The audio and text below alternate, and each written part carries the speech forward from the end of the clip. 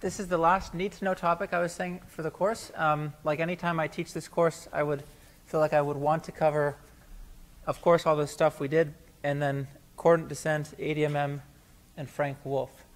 And then typically I rotate through other topics after this. So I think this is a very important method. I put it up there with, I put up there just maybe right below ADMM and coordinate descent, in the sense that personally, at least in my own experiences optimizing in the wild, let's say, I don't tend to use Frank-Wolfe as much, but it's for reasons that hopefully will be clear, it's become popular because it provides you with something a little different from what you've seen already. So I'll just remind you quickly about ADMM we learned last time. We have problems of this form. The criterion splits up as f of x plus g of z, and the constraint is ax plus bz equals c. And if we don't have problems in this form, then we often will introduce auxiliary parameters, or just new variables, in order to get into this form, which we did for a lot of the problems we discussed last time. And we form something called the augmented Lagrangian, which is, it's like, okay, in this form it doesn't look as much like the Lagrangian, but that's because we've defined a scaled variable. If you were to expand this out, we get a term that looks like W transpose AX minus B.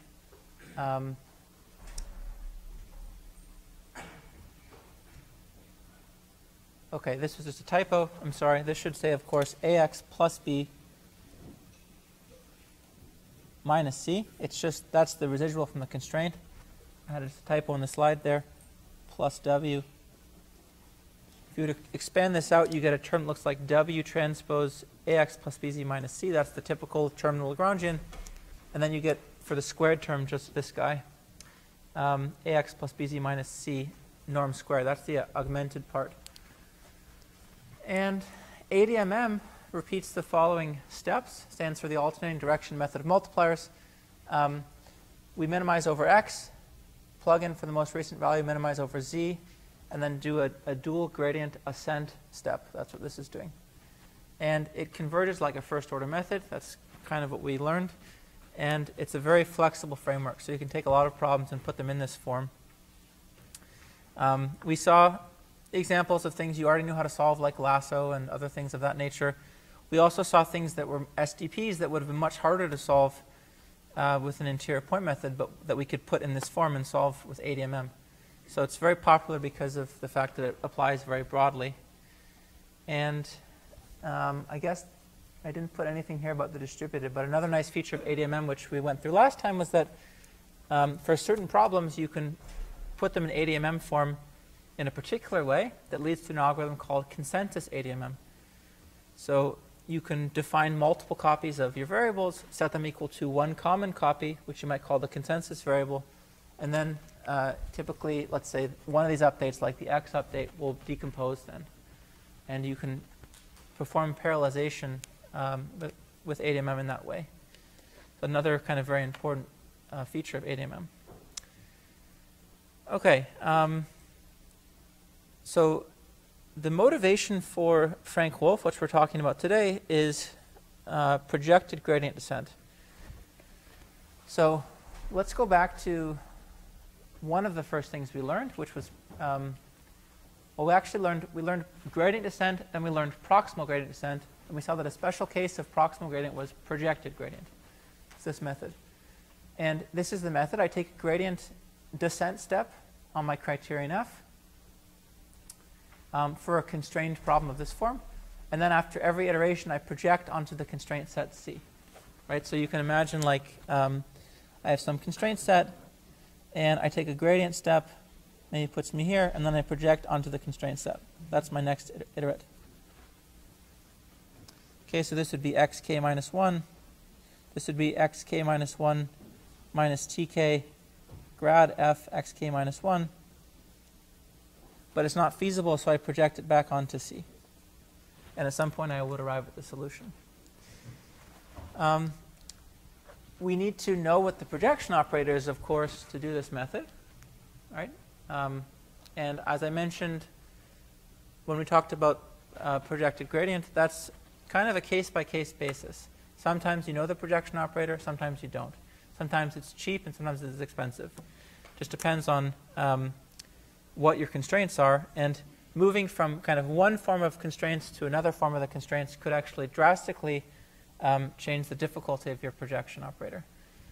So for example, if your constraint set is a polyhedron, okay, so if your constraint set is, for your problem, if C is the set of, let's say, x such that ax less than or equal to b, then in general this is very hard. So it's hard to project onto a constraint set of this form. That's, you know, pretty much a QP at that point, solving a QP. For a general A, B, this is hard.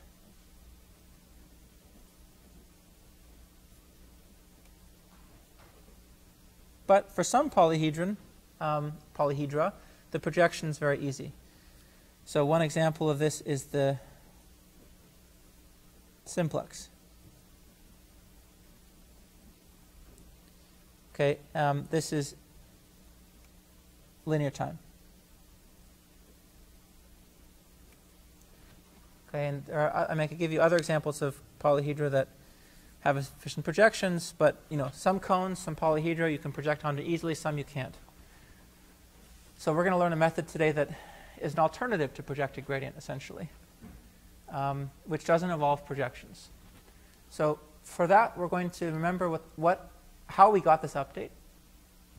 Okay, this update was gotten by thinking of this gradient step, x minus t times grad f of x, as the minimizer of a quadratic expansion of our function around the current iterate. So let's suppose the variable in our quadratic expansion is called y. Then I can think about, let's say, expanding f around the point xk minus 1, and I would get f of x k minus 1 plus this stuff, but I'm going to throw out that first term because it doesn't depend on y. Right? And this is the linear term, the approximation. It's just the gradient times transpose y minus x, and this is the quadratic term, 1 over 2t, the norm of y minus x squared. So I think about this plus f of x k minus 1 as a quadratic approximation to my function at the point y. And if I were to minimize this quadratic approximation, I would get exactly this gradient update, x minus t grad f. That was, in fact, the motivation for gradient descent. And then we just project that onto our constraint set. Right? So we have our function. We make a quadratic approximation to our function around some point, right? Xk minus 1. That brings us to this point, which is the minimizer of the quadratic approximation. That is the gradient step of this form. So it's the same motivation as for gradient descent. We just always project onto the constraint set. So we're going to do two things differently today. The first is that we're not going to do a quadratic expansion. We're going to do something else. And we're not going to do projection. We're going to do something else. So we're going to change both this and this. That's going to give us a different method. That method is due to two people in the 50s, Frank and Wolfe. I think it's 1956, so it's called Frank-Wolfe. The Frank-Wolfe method. It's also called conditional gradient method, but I just don't like that name. To me, the word conditional does not make sense to me, maybe because I'm a statistician. So you'll see it written as conditional gradient method, but I think a lot of people call it Frank-Wolfe method. So it does something differently, which is that it actually uses a local linear expansion of f. Okay, so it doesn't use this term. It just uses the linear term. So let me ask you before we actually present the method, why can't I make a linear expansion and then project? What's wrong with that method? If I made a local linear expansion, so I didn't have this term, and then I found the minimizer and I projected, what's the problem with that?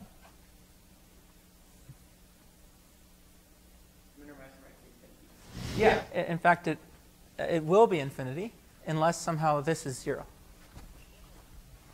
In which case we would have been at the solution. So if we try to minimize a linear function, unless somehow let's say you're trying to minimize A transpose X,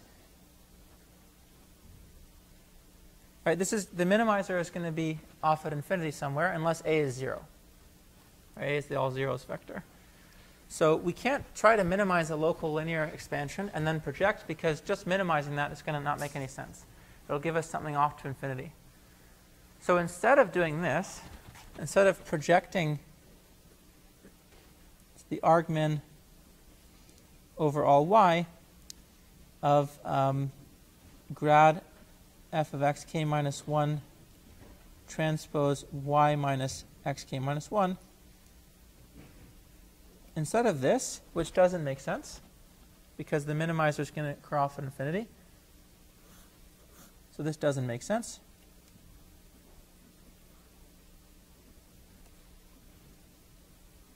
What Frank and Wolfe thought to do, which I think is very clever, is just to minimize this linear function over the constraint set.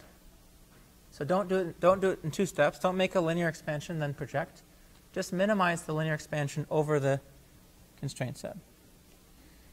So just take the argmin over all y in the constraint set C of this linear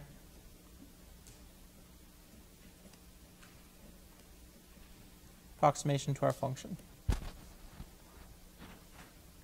Okay, and this thing is sometimes called the linear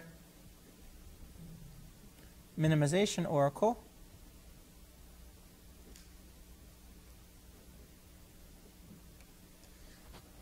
So the rule that brings us, let's say, from x to y, so minimizing y, is sometimes called the linear minimization oracle. Think about it as something different than a projection, right? The projection is some other rule. This is a different rule. And the key to Frank-Wolfe being usable is that is the observation that this is often known in closed form when projections are known in closed form, and even outside of cases when projections are known in closed form. So we're going to see lots of examples that verify that. Okay, so you might think we should just take xk equal to this. That would be a decent method. Right, I would take xk equal to this minimizer, but in fact that's not going to converge in general. So Frank and Wolfe were clever kind of in two ways. The first was to figure out that I could make a linear approximation and minimize it over my constraint set. The second was that I don't have to move fully in that direction. I can just move in some amount. So this is the method. So S here represents y minus x. So S represents this. It's the direction we're taking for our update. So we first define S.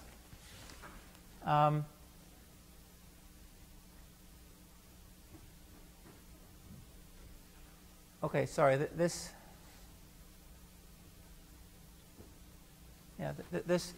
is another typo on the slide. Someone didn't recognize that. We're going to say sk minus 1 is equal to the argmin over all points such that xk minus 1 plus s is in our constraint set.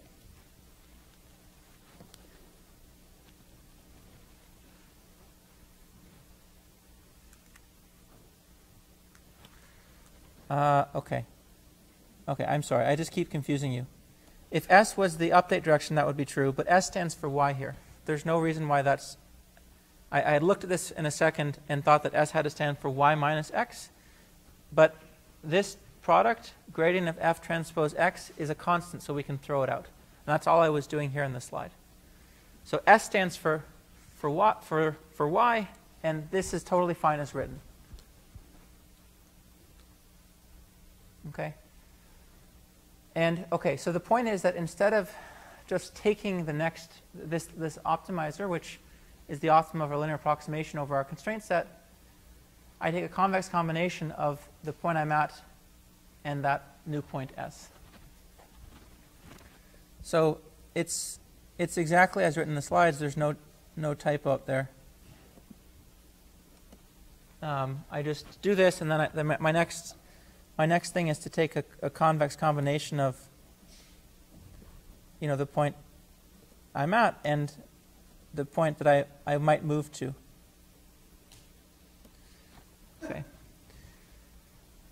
So there's no projection. The update is solved directly over the constraint set C, and there is actually a default choice for these weights in this convex combination, and that's 2 over k plus 1. And that choice is made in order to facilitate the proof. The proof is that this converges and has a certain rate is very simple with this.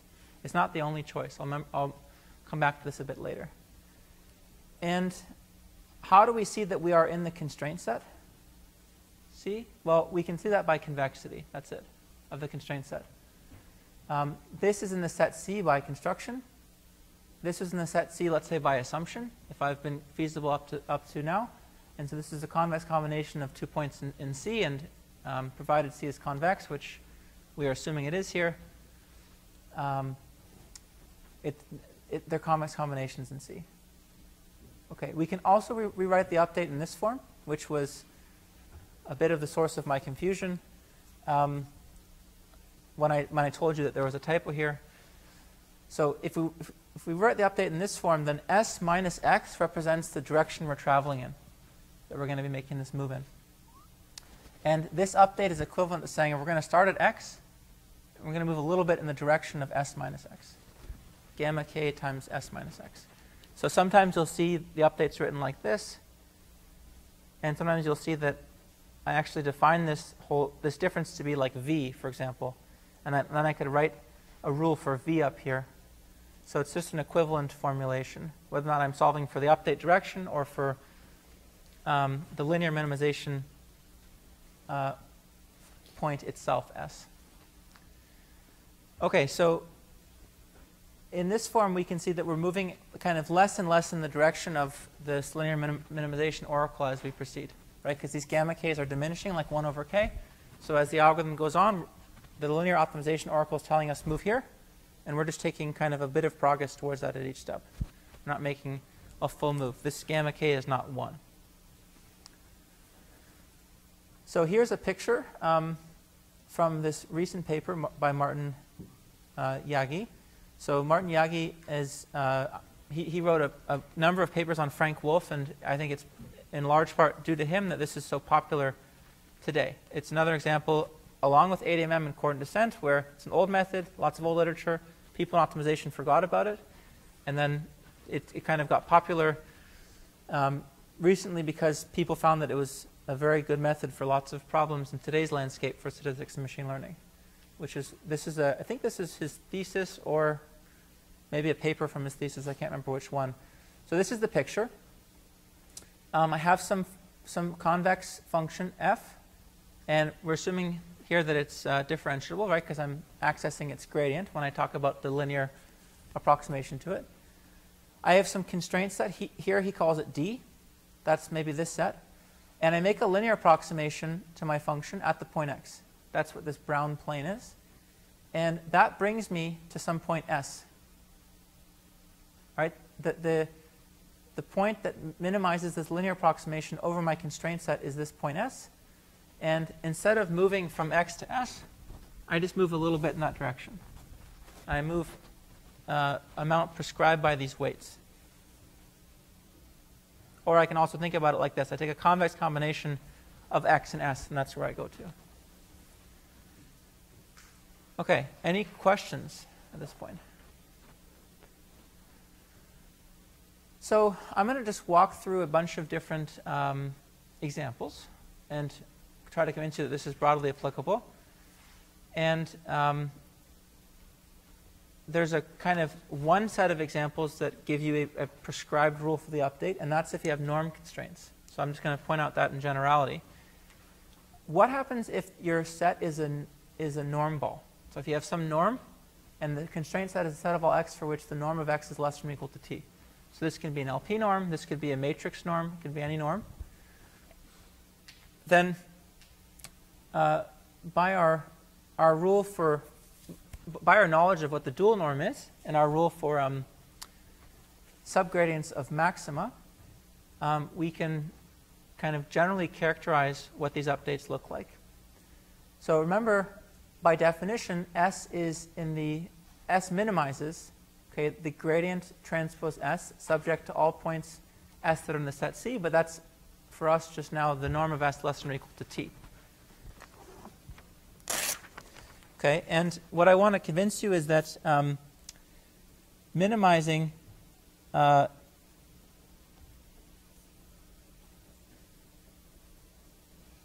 let's say if I minimize this, it's the same thing as negative max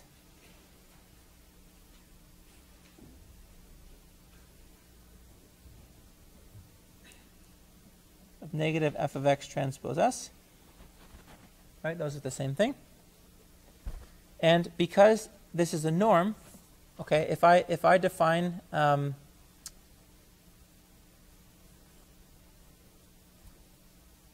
because this is a norm, this is equal to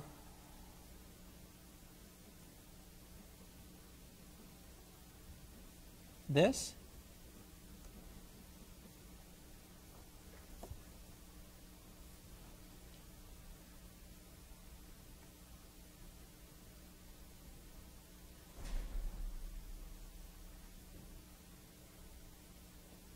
Okay, so this should say z, sorry. So if I look at all points that have norm less than or equal to 1 of minus the gradient transpose the point z, then I can rescale this, right? Because of the fact that this is a norm, this is just going to be equal to essentially 1 over t times what I got when I had the norm being less than or equal to t. And the last thing is I can call this gradient transpose minus z, right? And that'll be the same because the norm of minus z is the norm of z. So it doesn't matter whether I have negative gradient or gradient, because essentially this constraint set is symmetric around the origin. I can write it like this.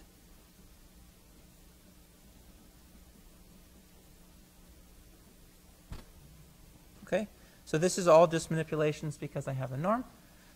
So what that means is that if I look at the minimizer,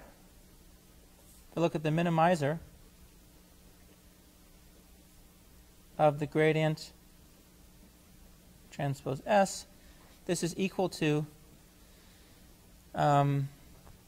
whatever I have written on the slide, minus t times argmax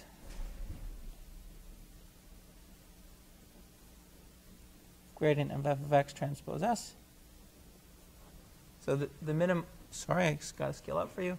The minimizer that we're looking for is equal to minus t times the maximizers of gradient of f transpose S.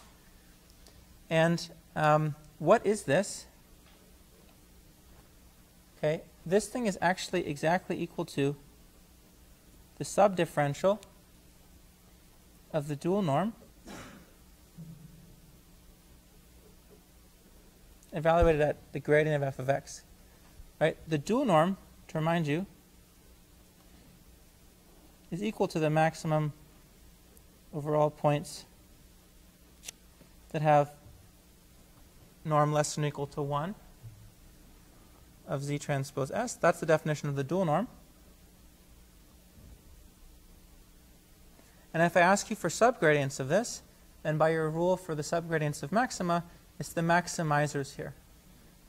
If you're confused about that, then go back and look at the slide on the lecture on subgradients. So this comes from the rule for subgradients of max. So what we've learned is that the linear optimization oracle, the guy that we pass in a linear approximation, asks it to minimize that linear approximation over a constraint set, and it gives us the answer. It's no different for norms, for norm constraints, as knowing subgradients of the dual norm. So you need to know what the dual norm is, which in many cases we do. We know what the dual of the L1 norm is. We know what the dual of the trace norm is, etc. And we also know how to compute their subgradients. So that is what we need to know in order to apply this method for norm constraints.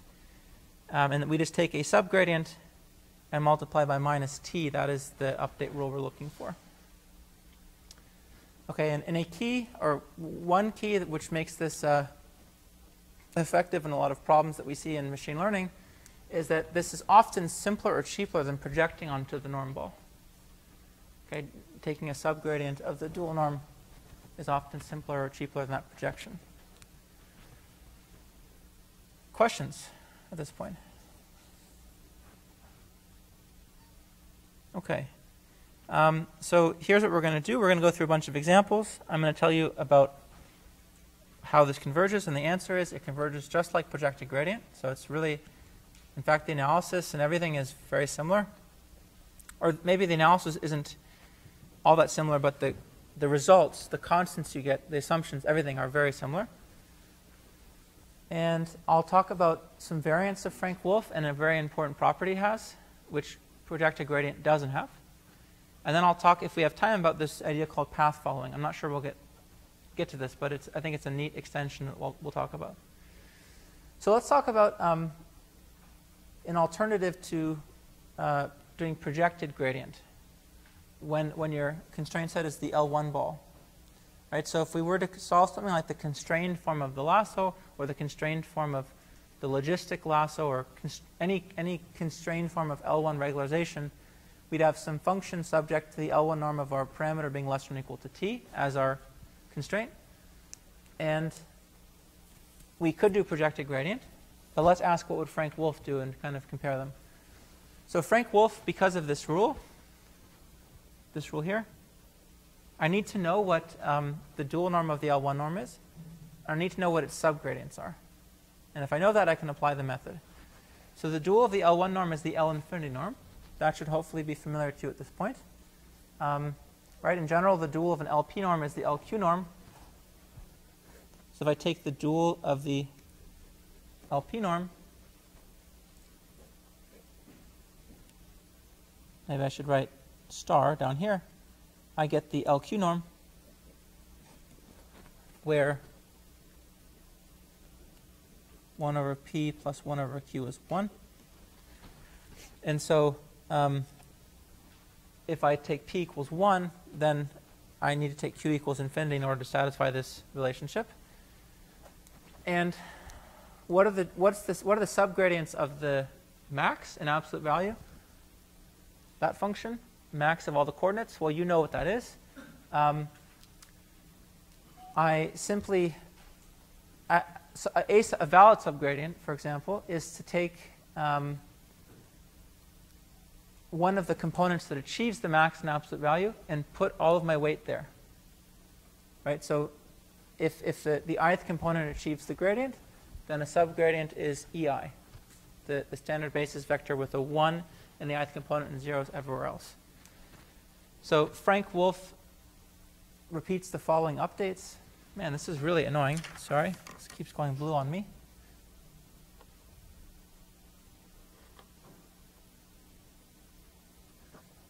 Frank-Wolfe repeats the following updates. It finds the maximum and absolute value of the gradient component-wise. So it looks at the ith component of the gradient for all I, takes the biggest one in absolute value, and then it multiplies the subgradient, which is this thing, by minus t, and takes a step size of gamma k.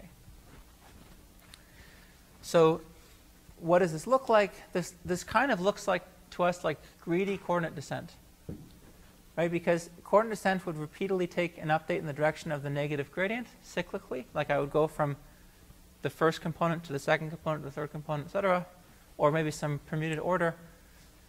This thing chooses to make the update in the direction of the component that's largest.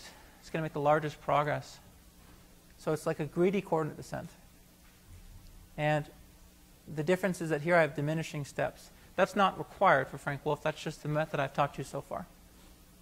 Okay, so instead of taking some large step, you can think about it, I'm just moving a little bit in this direction. But this is the update, which is extremely cheap, right? I just scan the components of the gradient and I move in the largest direction. So it's trivially order n, right? Because I have to just make a pass over all the components of the gradient in order to do this. So it's a lot simpler than projection onto the L1 ball. So projecting onto the L1 ball, it turns out, is also doable in order n steps. So they're actually, it's not any cheaper, but this is a pretty sophisticated algorithm to get you this. It relates to projecting onto the simplex. So you can reduce a projection onto this L1 ball to a projection onto the simplex, and then there's an algorithm that is a bit clever that gets you a linear time projection. Okay. So let's talk about LP regularization now. So more general, let's suppose that this is your constraint. It's the LP norm less than or equal to t. So the dual norm, as I mentioned here on the notebook, is the LQ norm, where p and q are complementary pairs. They satisfy this. 1 over p plus 1 over q is 1. And what are the subgradients of this? So I think on previous years I put this on a homework, but I'm just going to tell you what it is now. This is the subgradient. So it's actually, you can compute subgradients of any LQ norm efficiently via this rule. So the subgradient is, in fact, sorry, this is minus t times a subgradient. So I'm telling you what this whole thing is going to look like. Okay, but if you ignore, if you ignore the minus sign and this scaling alpha, this is like what a subgradient looks like up to scalar factors. So in the ith component, I take the sign of the gradient in the ith component times the absolute value of the gradient times p over q to the power of p over q.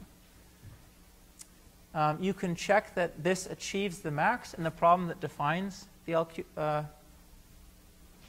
norm. And you can check that indeed the norm of this thing is in the Q norm is equal to t. So once I remove the scaling, the norm is equal to 1, which is what you need. So once I know this, I just do the Frank-Wolfe updates as usual, right? I just add gamma k times this to 1 minus gamma k times xk minus 1. That's my update. So this is a lot simpler than projecting onto the LP ball for a general P. And in fact, aside from special cases, you won't know how to do that projection. So when P is 1, 2, or infinity, you can compute them. So I just told you what this one was. It's doable in order n time. This one is kind of trivially doable in order n time. This one's just truncation. And this 2 norm one you also know. It's just dividing by the 2 norm. So take a vector, I divide by its 2 norm, and puts it on the 2 norm unit ball. That's the projection operator as well. So those cases you know, but aside from that, it's not, at least I'm not aware of work that does this in general. And this is a very simple rule that you can use to make optimizations over the p norm constraint. Let's move on to a matrix valued problem. So this is an example now where you have a much cheaper, much cheaper linear optimization oracle versus projection. This is like a really big difference computationally. The trace norm ball. Or the trace norm ball of radius t. So and this is again a norm. So I need to know what the dual norm is. I need to know how to take subgradients of it. The dual norm is the operator norm, something I think you guys we've mentioned for sure and perhaps appeared in the homework. So this is the sum of the singular values. This is the largest singular value. Okay, so it's the same analogy between the L1 norm and the L infinity norm for vectors. This is like the L1 norm. This is like the L infinity norm. And the subgradients of this thing are of this form. So ignore the minus t. It's just UV transpose, where U and V are the leading left and right singular vectors of this matrix. Okay, the proof of this is actually somewhat simple. In class, I believe when I tried this, at least I kind of massacred it, so we had some difficulties. To take the subgradients of the trace norm are a bit more difficult, but still doable. And we tried that in class. To take the subgradients of the operator norm are much simpler. In fact, it's just this. So you can check, for example, directly this achieves the max. This is just using the definition of the operator norm, and that this has the desired trace norm. So all I need to do is to take, for example, run the power method. I run the power method on my matrix to get the leading left and right singular vectors, and then I'm done. I can make my update. Which, for example, if this is sparse, is very cheap. Right? The power method reduces to multiplications of my matrix, and I can get these leading left and right singular vectors. How about projecting onto the trace norm ball? What's the alternative? Well, that requires an SVD. You learned that also. I mean, we kind of learned that when we talked about proximal gradient, but maybe you can just trust me that that requires an SVD, like a full SVD, whereas this is just the top left and right singular vectors. Okay, so much simpler and much cheaper. So we've been talking about a bunch of problems in constrained form and how Frank-Wolfe is cheaper or simpler or both than projected gradient for some of these cases. From an optimization point of view, that's kind of like the full story. That's definitive, and if you really cared about this problem, then this is a cheaper update. From an ML point of view, or from a statistics and machine learning point of view, we don't typically have a strong preference for constrained form versus penalized form. We just think about whatever form is more convenient, and then we solve the problem over a range of tuning parameter values. Right? If you cared about this problem, and most of the times in practice, you'd be solving this problem over a range of t's.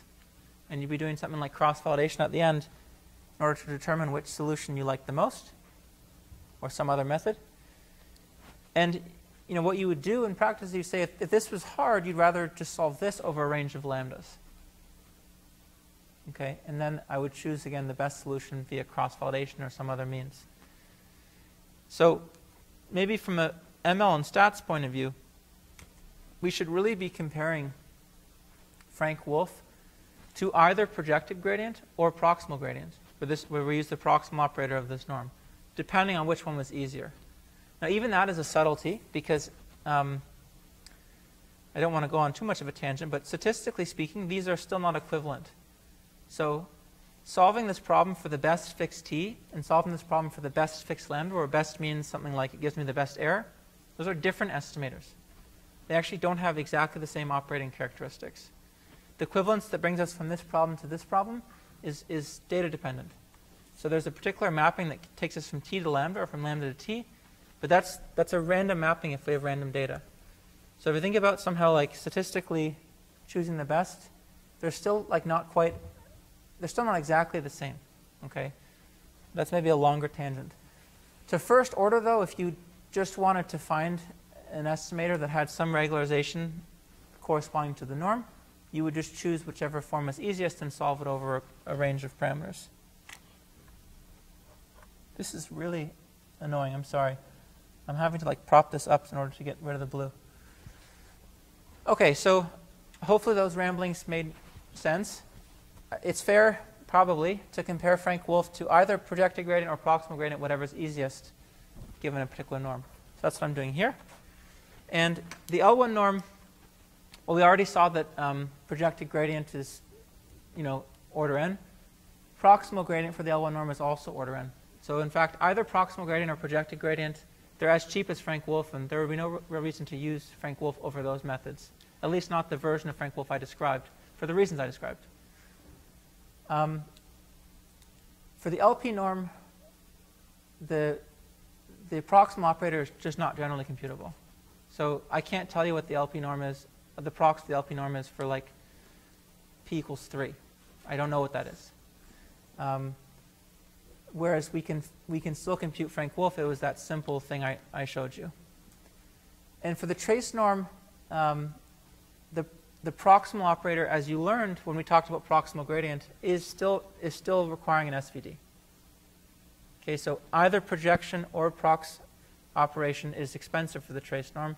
It's much cheaper for Frank-Wolfe.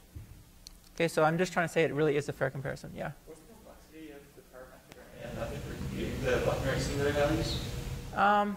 That's a difficult question to answer because it depends on the spectral gap. So it'll be linear convergence in the difference with a contraction factor that relates to the difference in the first and second eigenvalues. Excuse me. So if you have a big spectral gap, it'll converge very quickly. If you have no spectral gap, then it'll possibly not converge. But whatever it is, it's cheaper than SVD. So any method that you use to compute an SVD, you could also use to compute the largest left and right singular vectors and stop early.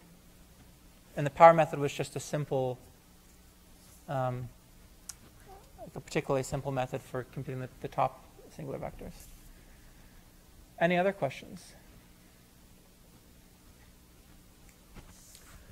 Okay, there's lots of others, by the way. There's a ton of other problems that Frank-Wolfe can solve. So I would just say see Martin's thesis or some of the papers he's written. There's a lot of other ones. All right, so I'll just make a comparison to the lasso, and then to to projected gradient for the lasso, and then we'll take a quick break and come back. So upshot is, like, look how broadly it applies, look how easy it is. And it has theoretically good convergence properties, just like projected gradient. And it has one other special property that I'll hold off telling you until a little later that is very different from a first-order method, typically. Downside is that, at least in my experience, and this is why I haven't used it often in practice, it does not converge practically as quickly as first-order methods. So everything I told you is true so far. Like, this is a very cheap update. Okay, I've tried this for matrix completion, and perhaps I'm not optimizing as the problem as best I can in terms of step sizes and whatnot, but at least in my attempts, it converges a bit slower than typical first-order methods in terms of iteration complexity. So here's just an example of that with Frank-Wolfe versus projected gradient for the L1 norm case. So both have order n iteration complexity, and this is the difference in conversions. So we notice two things. First, that it's not a descent method. Okay, the criterion's bouncing up and down. And second, it's converging slower than projected gradient. And this is pretty typical in my opinion. So when I've talked to people who are Frank-Wolfe fanatics, and I've mentioned this, they've said, oh, step size optimization. You should use step size optimization. So I didn't here. I just used the fixed step sizes. It's certainly true it could help. I just haven't found it to make a huge difference. But, you know, let's just take these comparisons in mind, but I would do your own comparisons in practice. All right, let's take a quick break, and then I'll tell you about more of its properties. Okay, I'm going to jump back in because there's a bunch of things that I'm hoping to cover, and I'm being optimistic. Hopefully we get through them all. I'm going to continue telling you a bunch of good features of Frank-Wolfe, which are not as easy or not possible for projected gradient. And I mean, again, the kind of caveat to keep in mind is that it can have a bit slower convergence in practice, but it has a bunch of other nice features. So one such nice feature is that you get a very natural duality gap out of Frank-Wolfe. So in optimizing the linear approximation over the constraint set, so just in computing that point S in the Frank-Wolfe updates, you get a duality gap. And this is the quantity right here. So if you take the gradient of your function at iteration k, transpose xk minus sk, okay, this is the point you were at the kth iteration. This is the point you're going to move to at the k plus first iteration. Okay, but you'll move a convex combination of the way between x and s here. Then this is an upper bound on how far you are from optimality. So I'm calling it a duality gap. I'm not telling you where the dual comes in yet, but I will tell you shortly. But it upper bounds f of xk minus f star. And the proof is extremely simple. Here's the proof. The first order condition for convexity tells us the following. Because f is convex and it's differentiable, if I were to make a linear approximation of f around the point xk, compare the criterion at S to the linear approximation at S, then the criterion has to be lower bounded by the linear approximation. Right? The picture of that is this. Any convex function is lower bounded by its tangent line everywhere, around any point. So that's a fact by convexity. In fact, it's equivalent to convexity if f is differentiable. And we can minimize both sides over S in the constraint set C. Right, this is valid for all S, so I can apply the minimum over all S to both sides to see what I get in the constraint set C. The left-hand side gives me f star. By definition, that is the minimum of f of S for over all S and C. And the right-hand side, well, the only thing that depends on S is this bit. So I'll just propagate the minimum operator into that piece, leave this untouched. And this minimum is achieved at the point sk by definition. Right? That's how we define sk. It minimizes this. So I'm just writing that here. It's equal to the inner product of f of xk with sk minus xk. And now I just have to rearrange to get this duality gap, right? Suppose I subtract f star to this side, and I move this term to the other side. I get f of x minus f of xk minus f of x star, right?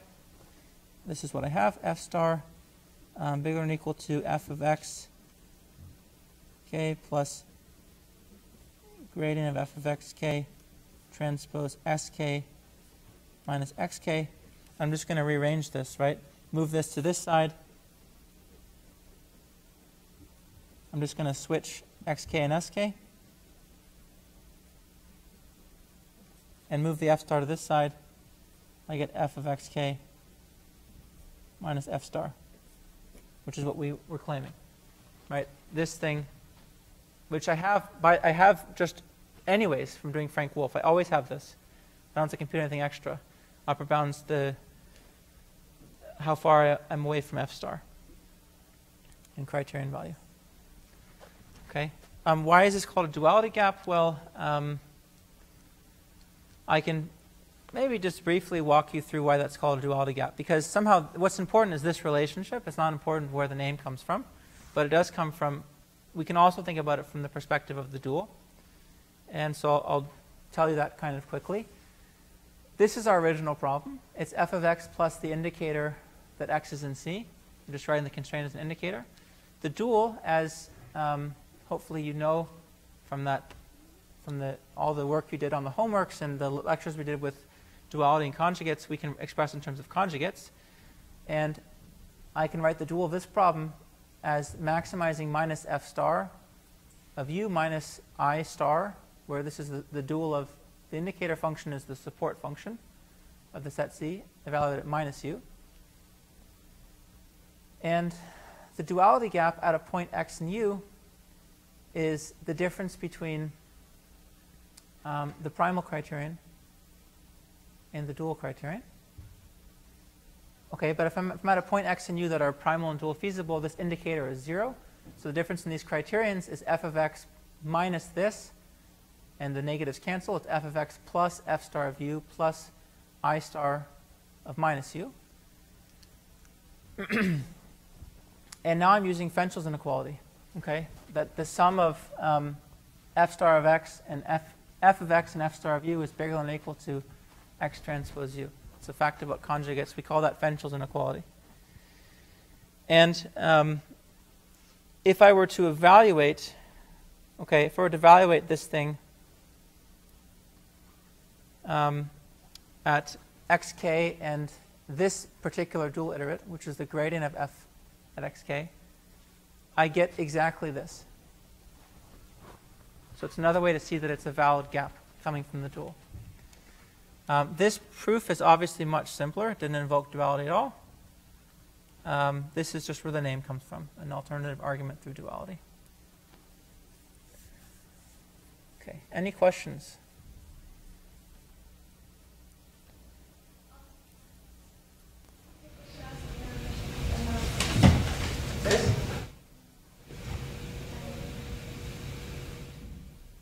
Did you say the last slide? I didn't hear what you said.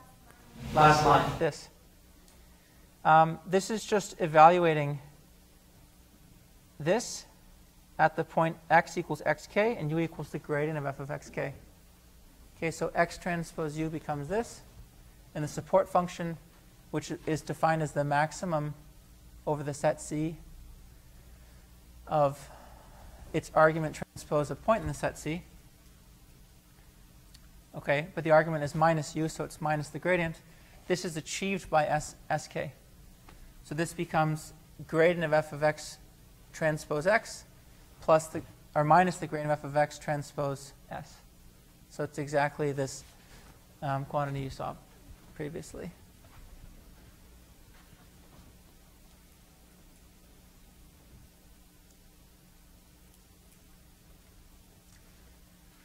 Okay. So moving on, there's a very nice simple convergence analysis for this that's due to Martin Yagi. That it has essentially the identical form to what you saw for projected gradient, It just uses a different notion of curvature. So instead of the Lipschitz constant of the gradient, it uses something else. And this is what it uses. It actually looks kind of crazy to define, but I'm going to relate it to the Lipschitz constant of the gradient in a second. So there's a particular quantity that defines the curvature of f over the constraint set C, and that's this quantity. I look at the difference between f and its linear approximation. So this is f. That's its linear approximation. The difference is right here, f of y minus the linear approximation. And I look at how, the biggest I can make this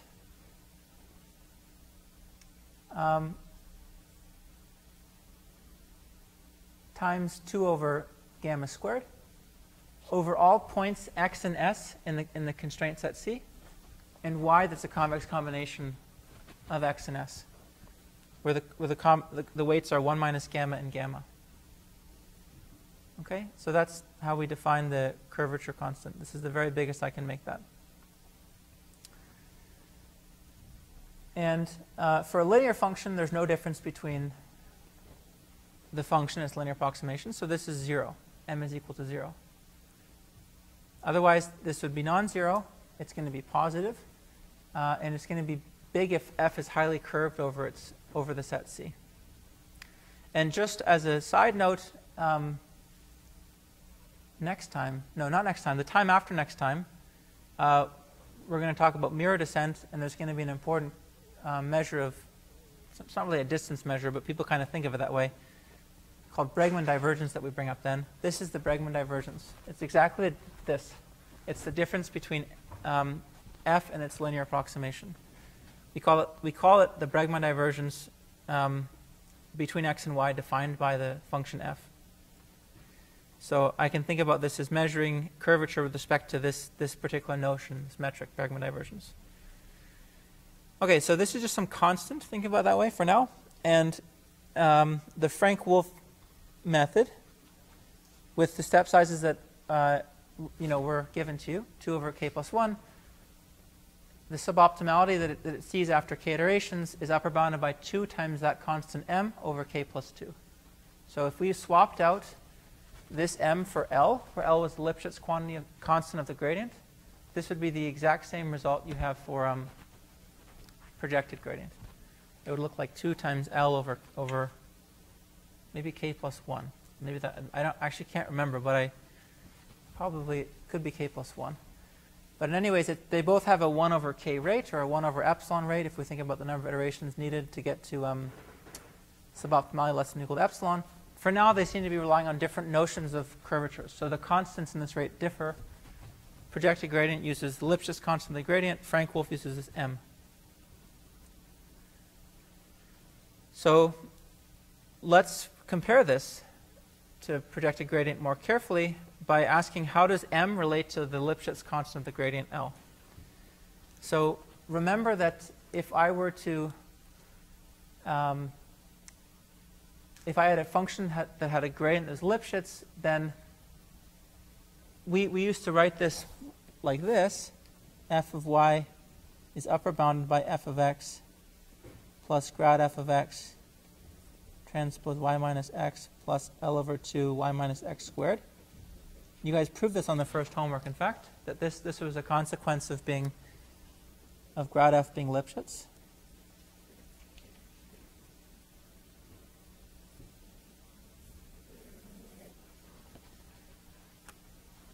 Okay, I can upper bound f by a quadratic around any point x, where this is the L defines the amount of curvature in that quadratic. So just subtracting off this bit to the left-hand side tells me that this Bregman divergence, the difference between f and its linear approximation, is upper bounded by L over 2 times y minus x squared. All right, that's just rearranging that inequality. So if I go to look at the definition of m, which maximizes this quantity over all x and y in the set, then I can upper bound this by this. And I can upper bound m, therefore, by the maximum of, so the definition of m is 2 over gamma squared times this Bregman divergence, but I'm going to upper bound that by L over 2 times y minus x squared. And now a short calculation tells you that, in fact, so the 2's canceled, and I get to get an L. This quantity, overall, y that's related to points x and s in the set in this way, it's a convex combination of points x and s. It turns out to just reduce to the maximum over all points x and s in the set of the distance between x and s squared, which is just L times the squared diameter of my set. So if I think about my set having some diameter, this is telling us that we can relate m to L in this way. M is upper bounded by L times the diameter of my set C squared. So if I had the Lipschitz constant being something, I immediately have this upper bound on M. So it's not really that much stronger to assume this curvature constant being controlled versus assuming that the Lipschitz constant, the gradient, is controlled. Okay, it's a very similar assumption. Right, in particular, we know that now we immediately see that if f has a gradient that's Lipschitz and the set C is compact, then it immediately has a curvature constant that's finite, and that's at most L times the squared diameter.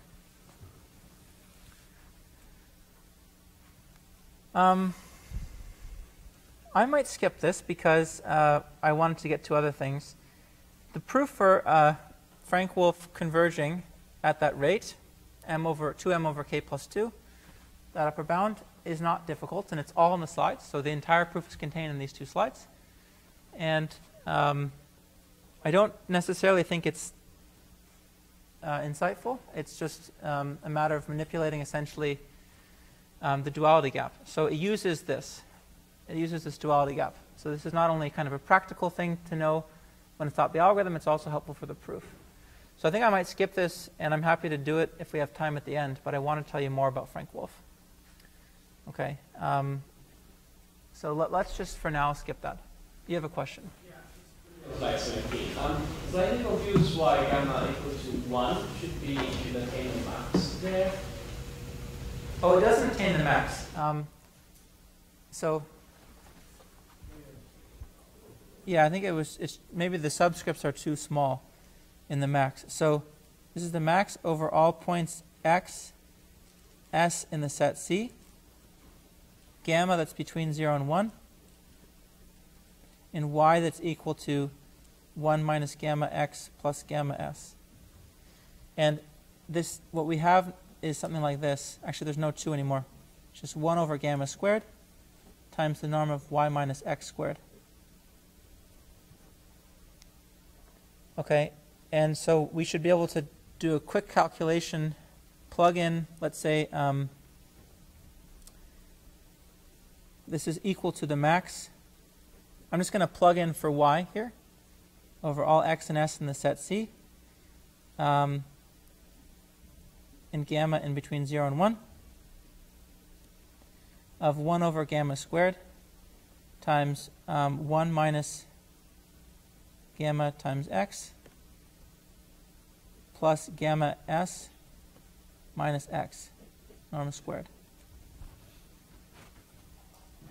And what we should see is that this is equal to this. Okay, this is equal to gamma x minus gamma s, or gamma s minus gamma x. So if I pull the gamma out, it cancels with this square. This is just equal to then maximum over all x and s and x in the set C of x minus s squared. So it didn't end up mattering somehow what gamma was. It didn't appear in the max anymore.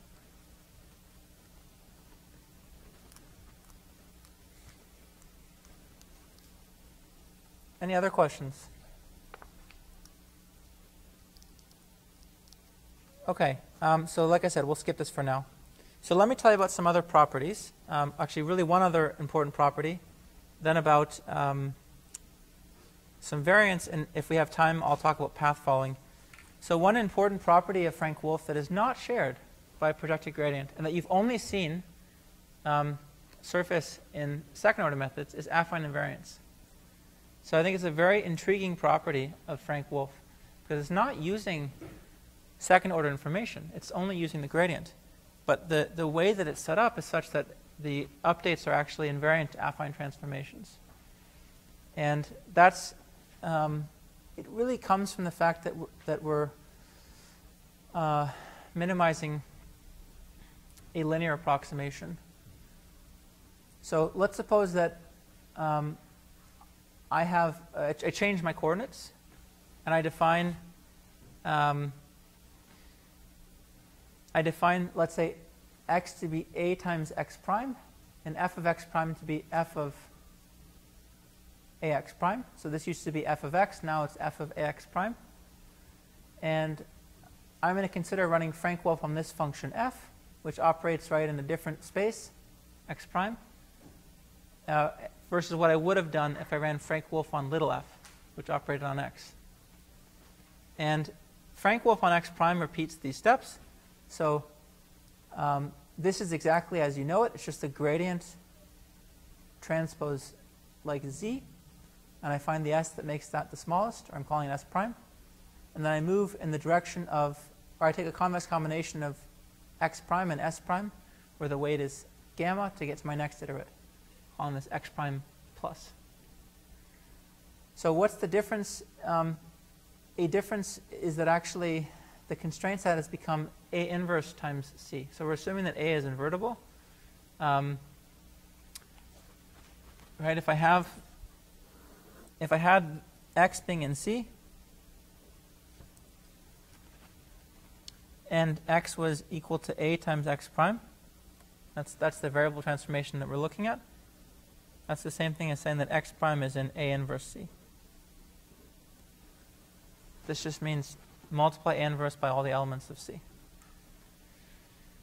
Okay, so that's why that's the constraint set here, because this is my constraint set in the transform space. So it turns out that this is in fact exactly the same as Frank-Wolfe on little f. Why? I can just think about multiplying by A, and I'll see that I get the same. Right. So if I multiply by A, in the update equation here,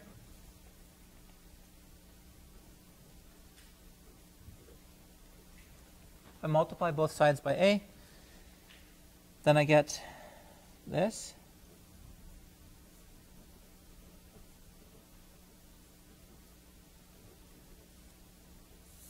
Right? And this thing we're calling x. So if this thing were equal to s, if this equals s, which was the Frank-Wolfe update on little f, then we would get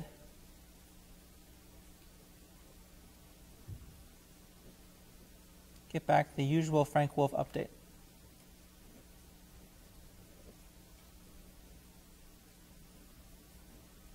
On f. Right, so now we need to check that somehow the Frank-Wolfe update s prime on capital F, after I multiply by A, gives me the same Frank-Wolfe update I would have gotten on f, little f. So A times s prime is A times the minimizer, should be no prime, A times the minimizer overall z in A inverse C of the gradient of f of x prime transpose z. So this is A times the minimizer overall z in the set A inverse C. So remember, f of x prime was f of ax prime. So if I take its gradient,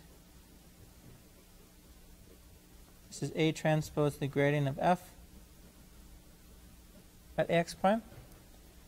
So I can write this as the gradient of f at the point ax prime transpose az.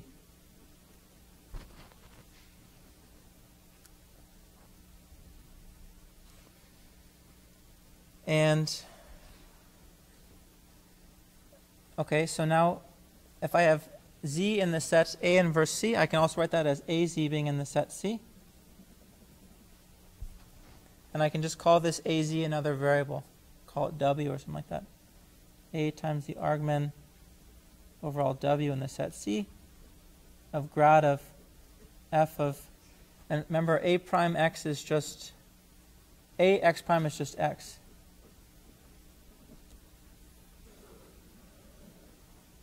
Okay, so that's what the update looks like. And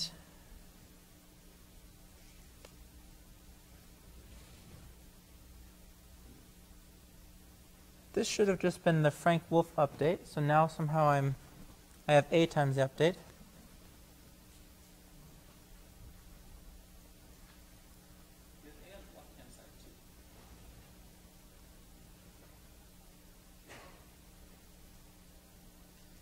Yeah, but I wanted to get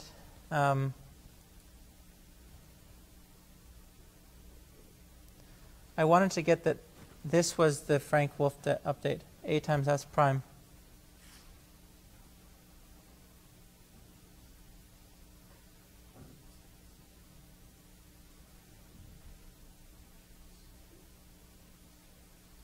Oh, sorry. Of course. Going from here to here. Okay. This is the difference between mins and argmins. This is why this is difficult. The minimums match if I relabel AZ equal W, but the minimizers don't.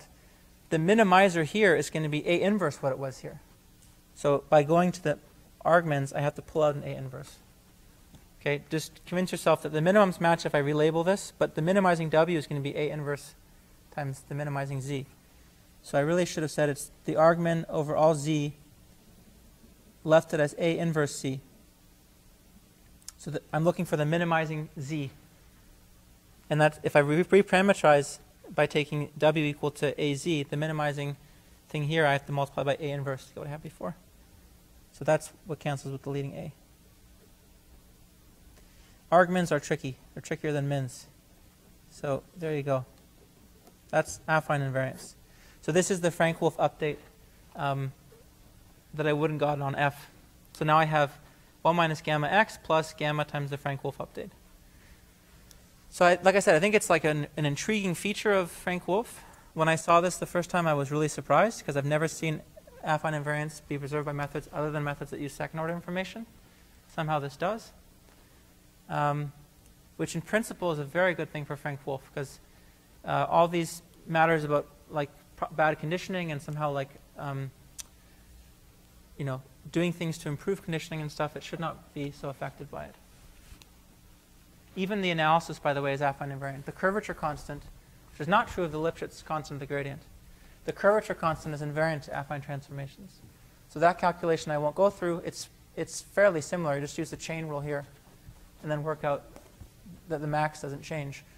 It doesn't depend on like a reparameterization of the function. So even the analysis is affine invariant, which, remember, for Newton's method required us to go to self-concordance, which was like this very difficult but elegant notion that helped us get affine invariance of the convergence analysis for Newton. For Frank-Wolfe, it's like the method is affine invariant and the analysis is affine invariant. It's just very simple. Okay, so in the few minutes I have left, I want to tell you about some of the variants, and then I guess I won't have time for path following. But some variants. We haven't seen this yet for projected gradient or proximal gradient. It exists. I just haven't showed it to you. If you don't optimize the linear optimization oracle perfectly, but you optimize it up to some error, you can still get similar convergence rates. And for projected gradient or proximal gradient, we have similar results. It says if you don't compute the proximal operator exactly, or the projection exactly, but you have some error, then that you can still get convergence as long as the error decays kind of sufficiently fast. And that's what's happening here. So instead of kind of achieving the exact min here, I'm saying suppose I take a point sk minus 1 that is bounded by the min plus something. And that something is m over 2 times gamma k times delta. M is the curvature constant. Delta is some error. This is like some parameter you can think that controls the size of the error. And gamma k is the step sizes. And notice that the optimization error we encounter, so even for a constant delta, the optimization error that we encounter on top of this is going to 0 at the rate 1 over k. So this is saying like you encounter smaller and smaller errors in your inexact updates. So if this is the case, then the convergence rate just becomes, the convergence bound just becomes what it was before, times 1 plus delta. So it doesn't change much. The same thing is true of proximal gradient and projected gradient. But in all these cases, we require the approximation error for the thing we're looking at, like here it's the linear minimization oracle, to go to 0. Right? And here it's going to 0 at the rate 1 over k. And the proof is actually not that much more sophisticated than what we have in the slides for Frank-Wolfe. And lastly, I'll tell you about two variants of Frank-Wolfe. One is kind of an obvious variant, which is just doing line search. So we could use backtracking, or even maybe think about an exact step size. So rather than just taking gamma to be set to some diminishing factor, like it's on the order of 1 over k, we can try to find the best gamma along the best gamma that gives us the smallest criterion along that direction. So back to your picture, that would be like, I can't draw that 3D picture. You take the linear approximation, you look at S and X and everywhere in between, and you choose the spot in between that makes the criterion the smallest. So that would be exact step size optimization, which is often not possible for the same reason as it's not really possible with the gradient. So we can instead use backtracking. And there's a bunch of other variants. There's now like probably over 5. So they're all interesting, and they all have the same properties that I've listed for you pretty much, but they kind of have increasing complexities. One interesting update is called the fully corrective Frank-Wolfe, which is that at every step, okay, you look at essentially the atoms that you found in the previous step. These are the things that minimize the linear optimization oracle. This is your initial point. This is the first thing found, the second thing found, all the way up through the last thing found. And you directly optimize, you take the next step to make the criterion the smallest over the convex hull of the things you've seen. So this is like fairly expensive, and it's much harder than, let's say, just doing this. But if you could do this, which for some problems you can, because this is kind of like a simplex. In fact, this is a simplex. It's just not the probability simplex that you know. It's also called a simplex. This leads to much faster conversions, and somehow in practice, if you could do this. And then lastly, there's something called away steps, which have you moving in directions opposite to previous things you've seen, which the reason people like that is that this variant gets you linear convergence under strong convexity. So with Frank-Wolfe, I've only showed you sublinear convergence under something like the gradient being Lipschitz. If you take away steps, then you get the same guarantee as projected gradient under strong convexity, linear convergence. So I'll just tell you what path following is. I won't be able to do it justice, but in case you're curious, I'll tell you what it is. Suppose you cared about solving this problem over a sequence of t's. Okay? And typically what you do is you'd optimize this at a bunch of discrete values of t. And then you do cross-validation, and then you call it a day. Path following is the idea that you maybe can try to approximate the solution path to this problem. So imagine I call x hat of t the solution at the point t. I'm going to try to actually get some suboptimality guarantee at any point t for the solution to this problem, not just at discrete points t that I lay down to begin with. So it's a much stronger version of solving the problem to epsilon suboptimality, because you're going to get a continuum of solutions that approximate the solution path. Typically, that's only possible in certain for certain structures, problem structures. With Frank-Wolfe, turns out you can actually get such a guarantee just by using Frank-Wolfe and tracking the duality gap. And this is the idea pictorially. Okay, suppose this is t. This is how t is progressing. I'm just going to suppose the solution. I'm just plotting it for you, like one component of the solution or something, or maybe this is just an illustration. I run Frank-Wolfe to get a solution at some value, tk minus 1. Okay? I'm telling you the inductive step, basically. I say, what happens if I were to keep the solution constant? As I progress t. Don't actually change it at all. I just actually say the solution's constant for larger t. Well, what I do is I actually compute this to a duality gap of epsilon over m for some constant m. So I get a better than epsilon approximation here. I seek a duality gap that's smaller, and I increase it until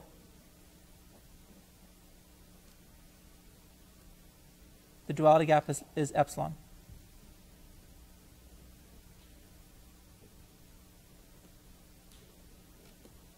Okay, the duality gap, you can go back and check. As I do this, it's only going to change linearly somehow in t, based on the form of the duality gap. So it's very easy to increase this until the duality gap exceeds, until the last point in which it doesn't exceed epsilon. And then I stop, and that defines some other point tk. If I increase t past this, I would have broken my duality gap budget. And I go back and I use Frank-Wolfe to recompute the solution to a different, to the same increased kind of resolution. So I use Frank-Wolfe again. So Frank-Wolfe, I use Frank-Wolfe again here, and it gives me a duality gap. I ask for a duality gap of epsilon over m. I only stop it once I get this, and then I keep it constant again, etc., until I break the duality gap. So I think it's a fairly intuitive method, and it's only possible because of this nice duality gap that comes out, and the nice form of that duality gap, which in this parametric framework where we're increasing this parameter t, it actually ends up being a linear function of t once you write down what it is. So pretty cool path following method. All right, I'm a little over time. Thank you guys for staying over. Happy Thanksgiving, and I will see you a week from today.